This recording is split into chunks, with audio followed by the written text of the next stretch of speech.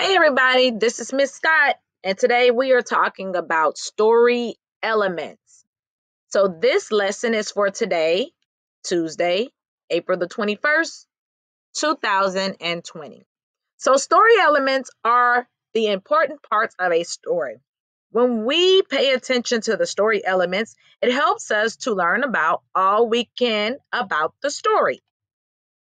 So there are 5 story elements. You have the characters, the setting, the problem, the solution, and the moral or the theme. So let's look at each element to learn about it. So the characters. Characters are the people in the story. Now the characters, they can also be animals, and they can also be objects that act like people. So here's an example of characters. Some of you might have read Cinderella. So there was Cinderella, her stepsisters, the prince, and the fairy godmother. The setting. The setting is where and when the story takes place. So where can a story take place? Well, you can do an enchanted forest, a farm, a jungle, a big city, a cottage, in the woods. Now, these are just some of the examples of something you might have read in a particular story.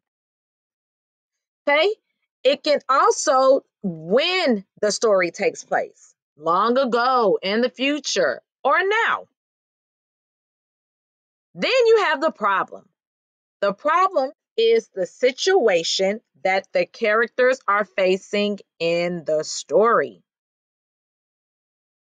Problems in the story that you might have seen or read before: solving a mystery, facing evil, being poor, fears, or getting in trouble.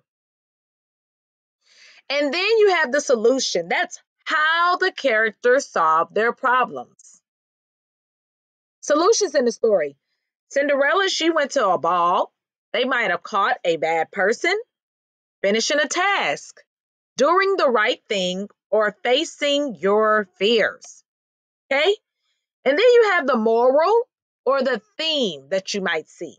Now, the moral or the theme is the idea that runs through the story. It often teaches a lesson. Here's some examples of some things or morals that you might have seen. Dreams can come true. Be yourself. True love conquers all.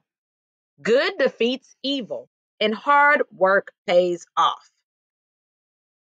Now that you know the 5 elements, like character, setting, problem, solution, and theme, don't forget to look for them when you read. Happy reading! I hope you guys enjoyed this, and we will see you next time. Have a great day.